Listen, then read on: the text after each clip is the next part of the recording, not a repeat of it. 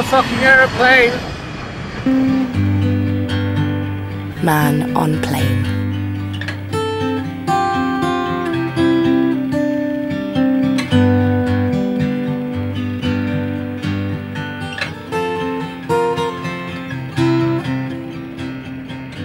These are live pictures from the airport. The protester is James Brown. The view is better than a window seat, but don't expect meal service atop this British Airways flight at London City Airport.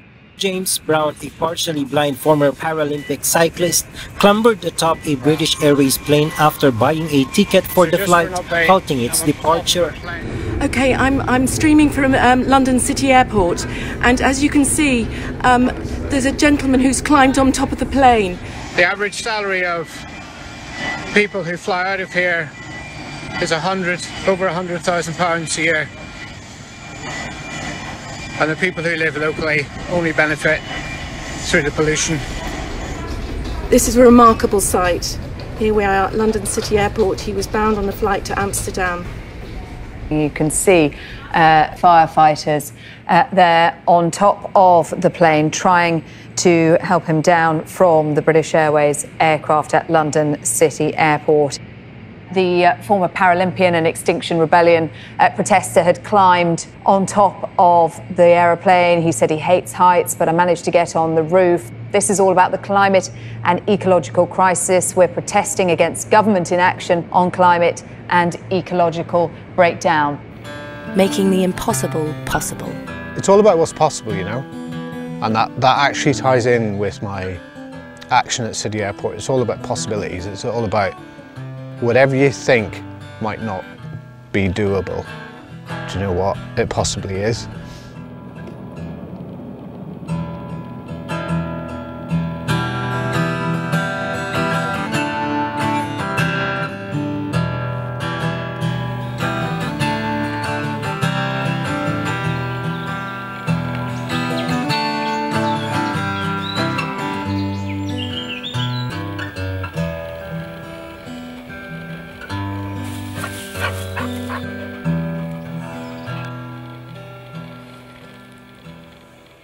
In order to tackle the climate crisis, the climate and nature crisis, and avert the worst impact, it's happening. I mean, let's not beat about the bush. We are in a desperate situation, and what we have to do is pull together, and we have to imagine something different, and we have to make massive change.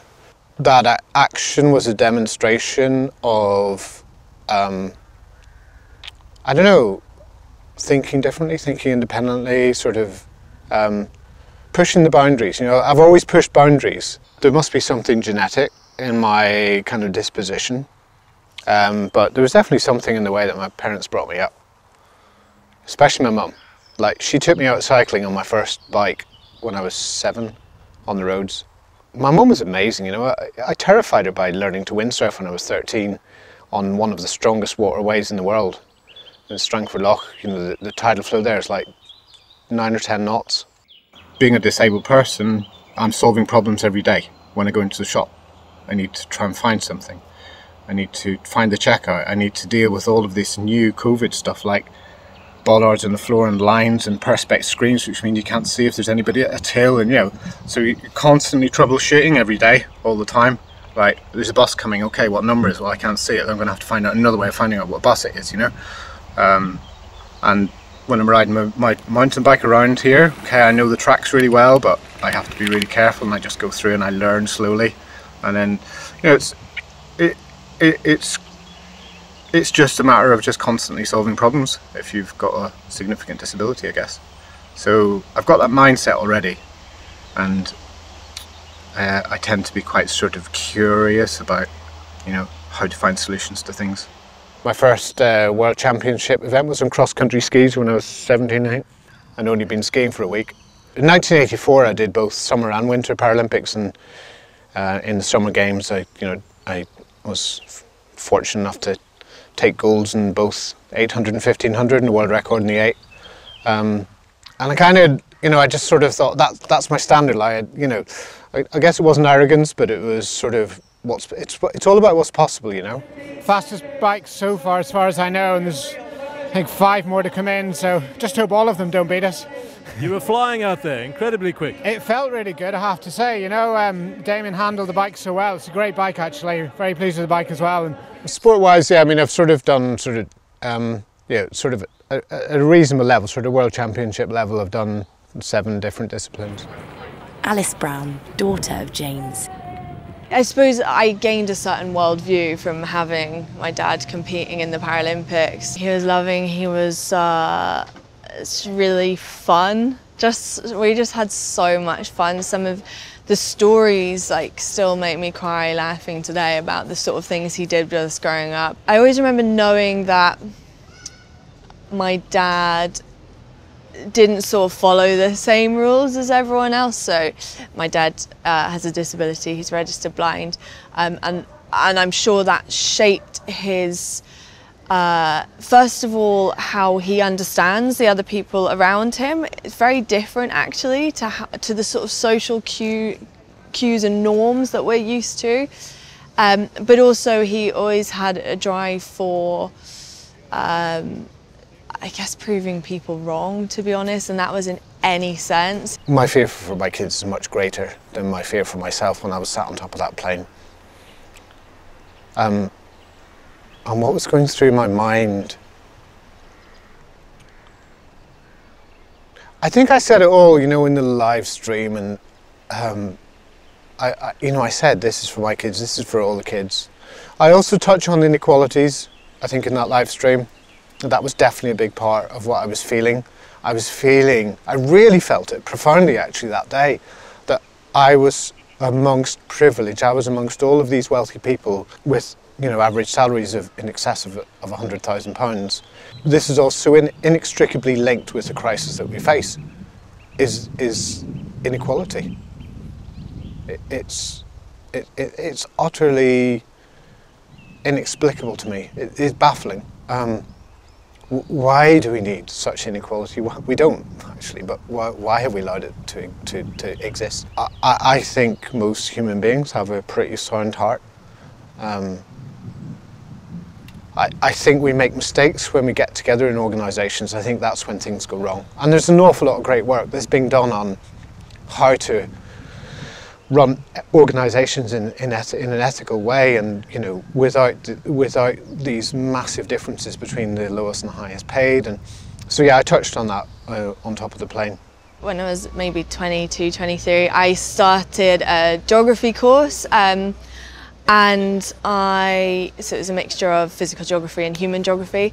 I started to learn about the sheer scale of the collapse of ecosystems. When I read that particular thing and everything around it about sort of insect Armageddon and something, I can't describe it, I felt it rather than reading it. I really felt it, and I would go as far as to say it was the beginning of being quite traumatised by the scale of the climate and ecological crisis and the humanitarian crisis.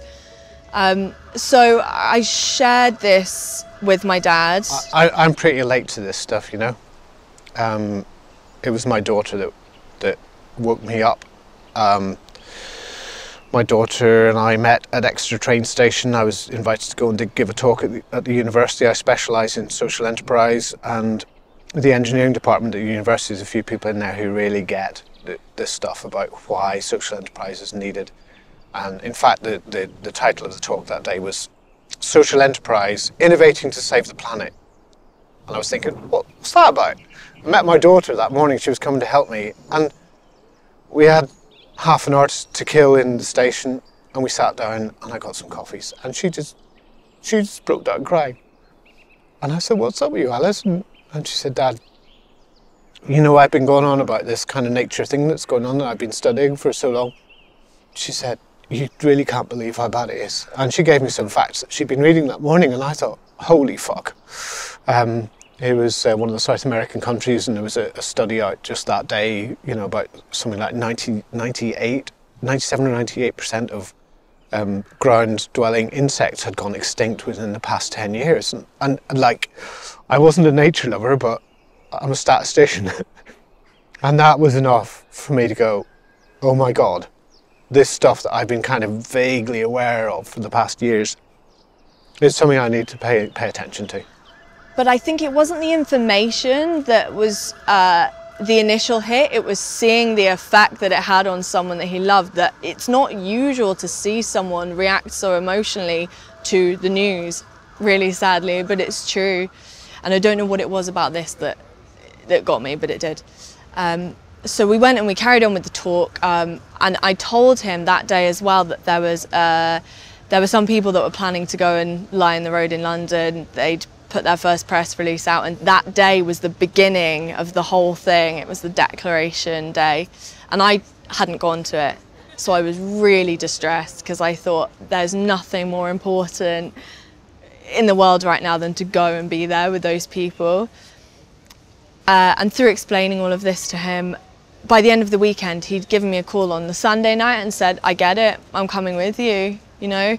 And by, what was it, a few weeks later, we were on the bridges in Lambeth together, and it was emotional, and it was life-changing, and it was direction-changing. It was complete personality and mind and soul-changing, to be honest, for both of us and for everyone that was there. 6 a.m, 10th of October 2019. I woke up at 6 o'clock in the morning. I said, okay, I'm going to go to the airport. I'm going to do this. I'm going to make my contribution. So I got on the train. I got the assistance that I always ask for from the underground staff. I was handed over to a member of the overground train that went into the airport, and then met at the end of the track, and again taken straight through security because I was carrying a white stick holding onto the arm of somebody in a high vis. Taken straight to the check-in desk.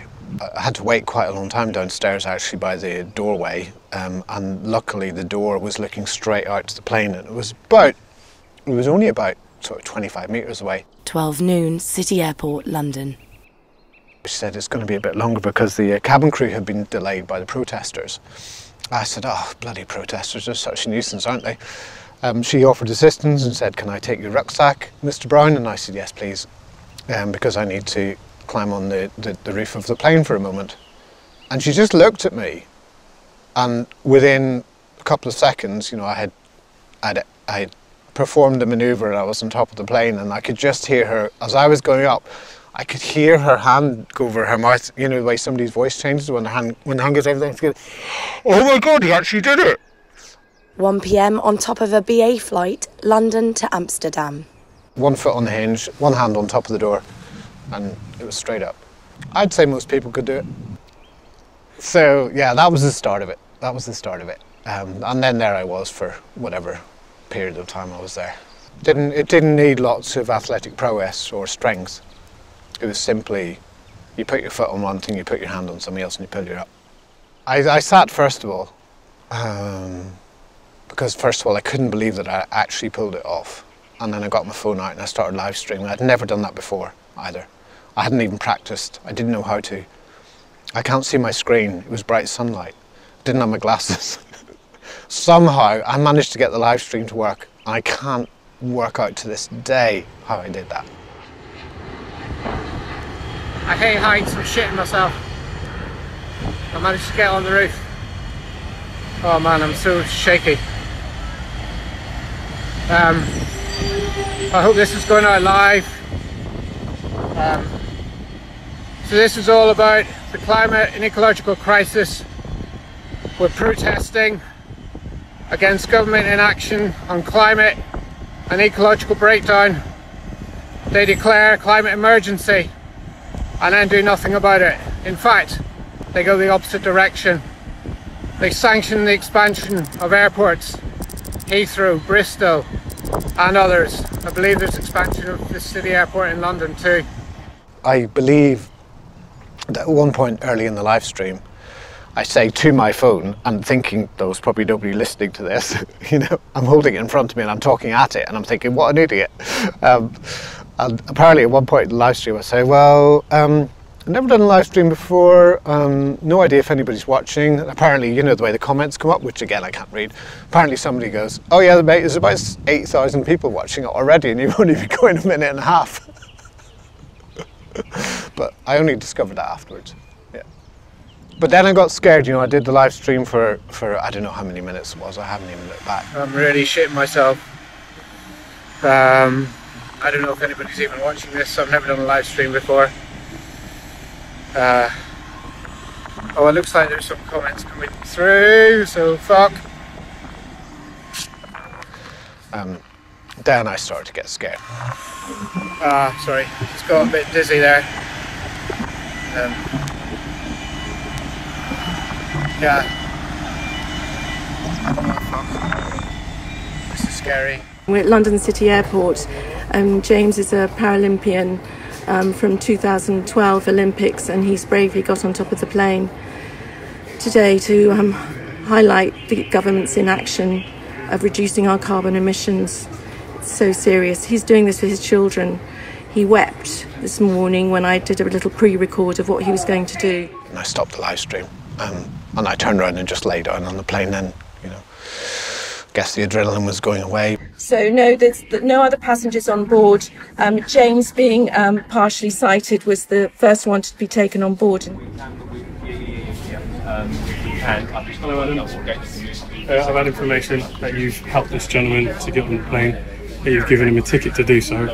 So you're under arrest on suspicion of aiding and abetting, endangering an aircraft and public nuisance. I'd only met James that day. It was a scenario of if not me, then who could live stream that day. So I'd met him in the disabled bay, and we'd had a hug and a bit of a chat and just wished each other luck. I went off to airside to start streaming him, and he got on the plane. I had people I didn't know contact me on Facebook and say I'm never going to fly again because of what you've done. There were two sisters from Germany who were in the plane beside the one that I was sat upon, and they found me on Facebook and contacted me, and they said, we come to London fortnightly or monthly to visit our dad who's poorly. We're never going to fly again. We're going to come on the train. I also appreciate as a live streamer that our job is to share with the greater public what's happening, and without that stream, not everyone wouldn't have appreciated his extraordinary actions that day. I was contacted by a head of a private school in London who said he will never sanction a school trip that involves plane travel. I worked in advertising for 30 years. I worked on many brands that now make me cringe because of what they're doing to our climate. And I've realised that since that day I want to focus on making our world a better place and not promoting consumerism. And James's action that day absolutely made me realise I need to quit and concentrate on climate activism. I got a pretty harsh response from some members of my family. Specifically family members, actually, rather than friends. I think friends, if they see what you're doing and they go, no, I don't like that, they'll just ignore you then. But family members, it's a bit tighter, and invariably you will hear from them, even if it's indirectly. So I had family members talking to other family members about why they didn't appreciate what I was doing, and that it was embarrassing them, and I was bringing shame on the family. And that was really, really hard to deal with, to be honest. I'm not sure I still can deal with that. I think we're brought up to think that we'll be all right, you know? We're brought up to think the government will look after us. I mean, they don't. They're not going to look after us. They've proven that. Boris Johnson, you know, all this bluff and bluster about, you know, world leaders in tackling climate change, and he flies to the fucking G7 in a fucking plane. And then he puts on a Red Arrows display. How arrogant is that? How can anybody take him seriously? How can anybody take Britain seriously when we do that shit? There's so many examples we could give. The bailouts, billions and billions of bailouts for fossil fuel industries, you know, through the pandemic. If my dad is found not guilty through this trial, I don't believe that any of these individual trials, you know, will be the breakthrough, to be honest, because the systemic problem is so deep.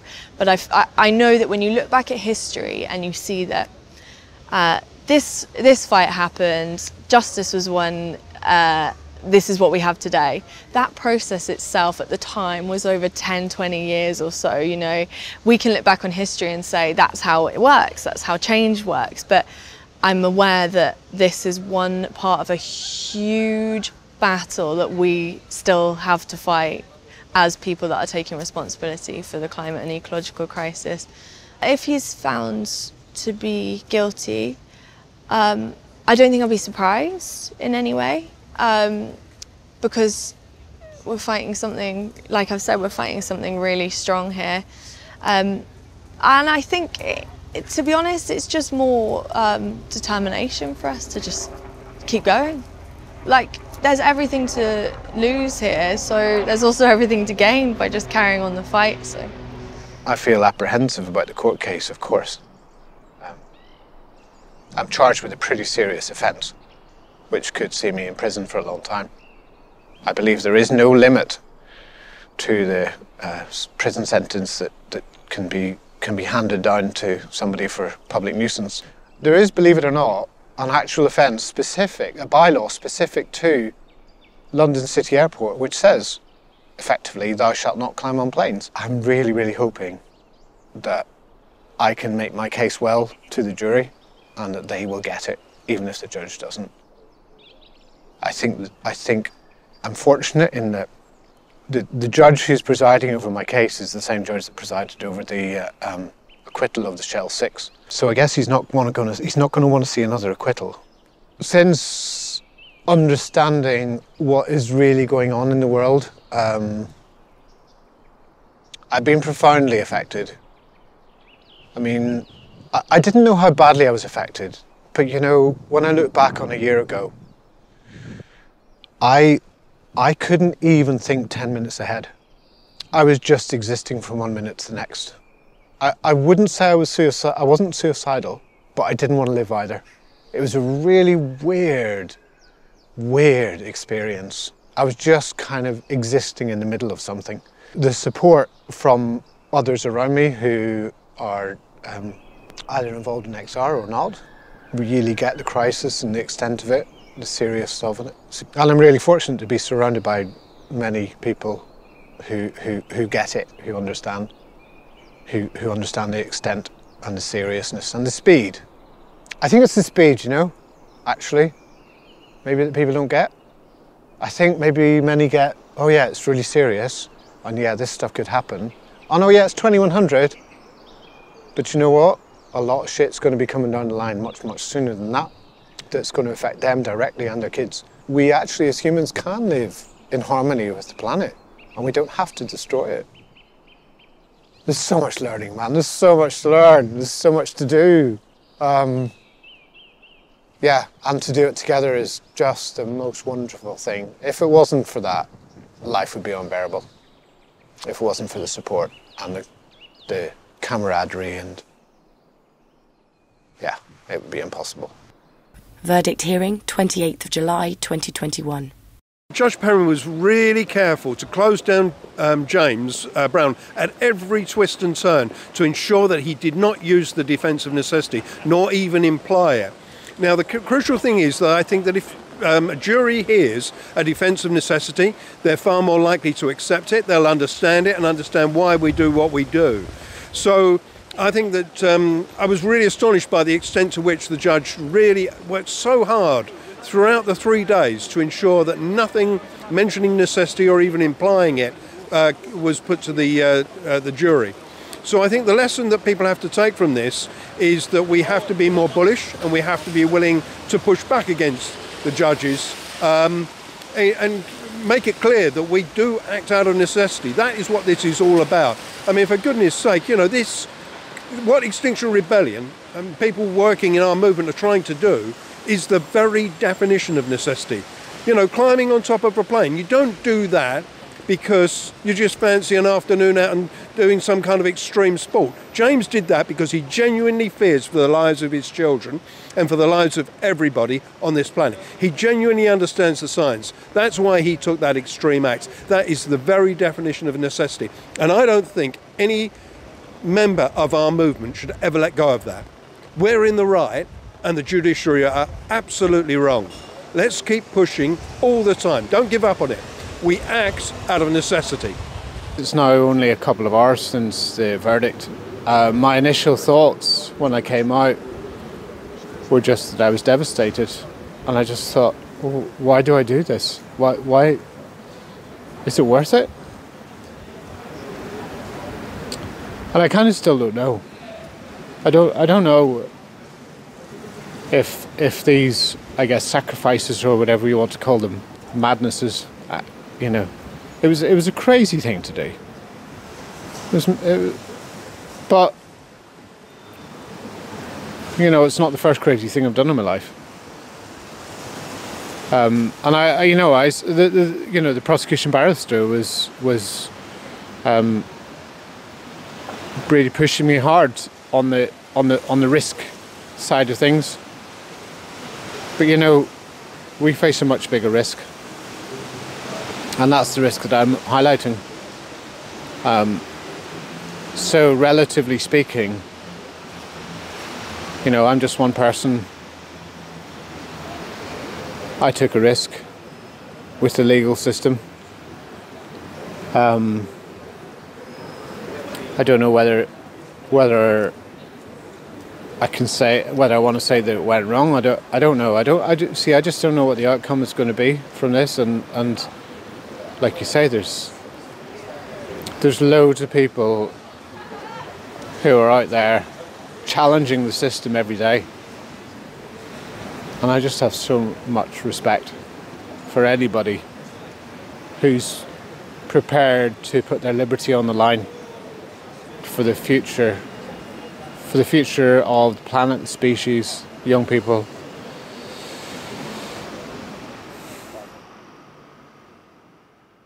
Sentencing hearing, 24th of September 2021. We're at Southwark Crown Court this morning for James Brown's sentencing hearing. He's already had to go into court this morning, just a little bit ahead of us, because he's talking to his lawyer about some inaccuracies that have appeared in the judge's summing up. Now, they've got to work through those and see what the implications of those are. So unfortunately, he's not going to be outside the court here today to talk to people in the media. So this is just a quick message to say there's a gang of us who are here to support him in court. We are very worried about what the sentencing outcome may be, and we will know presumably in a few minutes.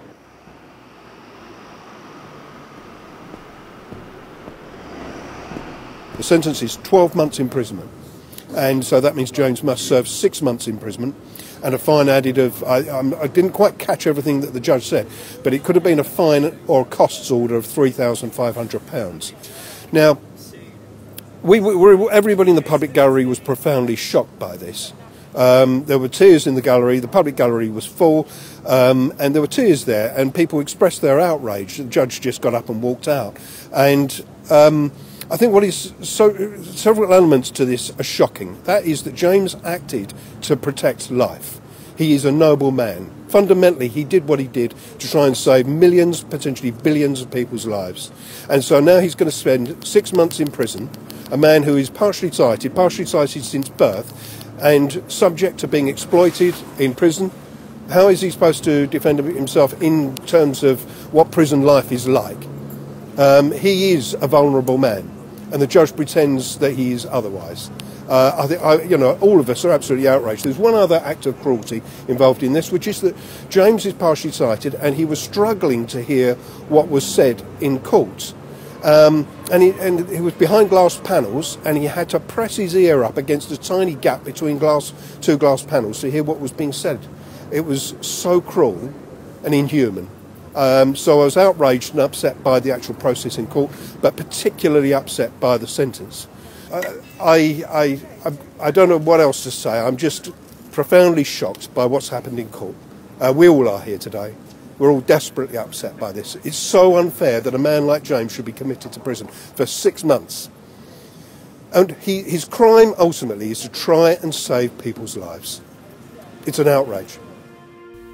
Judge Gregory Perrins claimed James cynically used his disability and put his own life at risk. James Brown is the first Extinction Rebellion protester to receive a custodial jail sentence. We are the song upon the wind, we are the courage to stand forth, we are the change that now begins. On this good green earth, we will take a stand with an open heart and a healing hand. We are the tongue that speaks the truth, we are the song upon the wind, we are the courage to stand forth, we are the change that now begins. On this good green earth, we will take a stand with an open heart and a healing hand. We are the tongue that speaks the truth, we are the song upon the wind, we are the courage to stand forth, we are the change that now begins. On this good green earth, we will take a stand with an open heart and a healing hand. With an open heart and a healing